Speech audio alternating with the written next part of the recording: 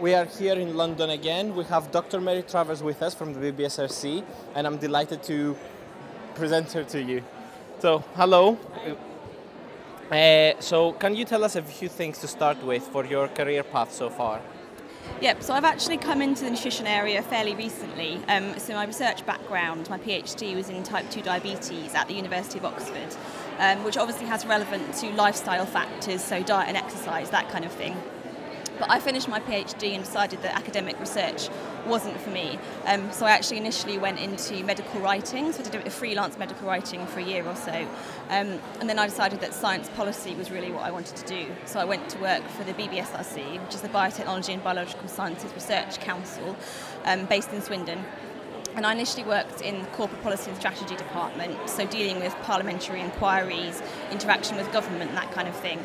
And then I moved into Science Strategy Group, so I'm on the Bioscience for Health strategy team, and within that I have particular responsibility for the work that we're doing in food, nutrition and health. So I've had quite a circumventory route into the nutrition field.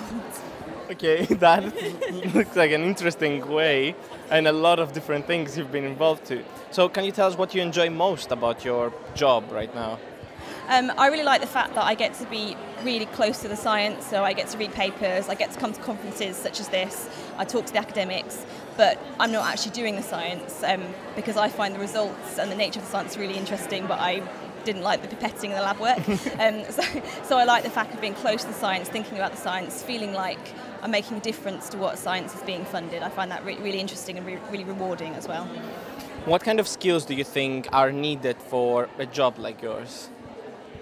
I think the primary skills are communication skills, so both written and spoken. So I'm talking to a lot of academic stakeholders from government and from industry. So the ability to appreciate the big picture and talk to them is really, really essential, to give presentations, to produce written documents, so briefings, these kind of things.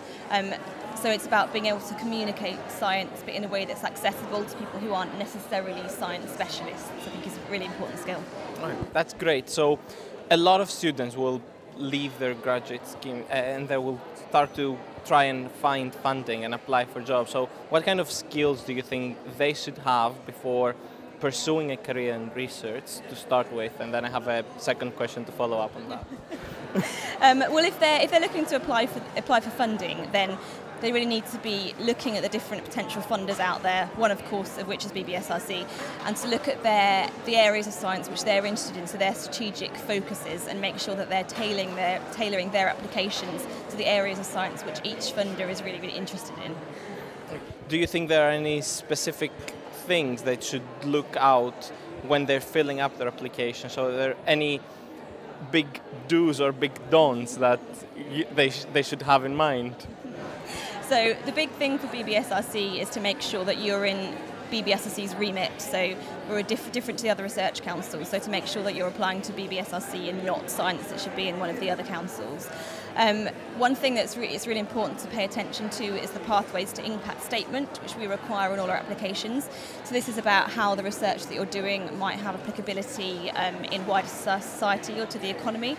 And it's often much neglected by people who fill in their application forms, so I would urge people to pay proper attention to that.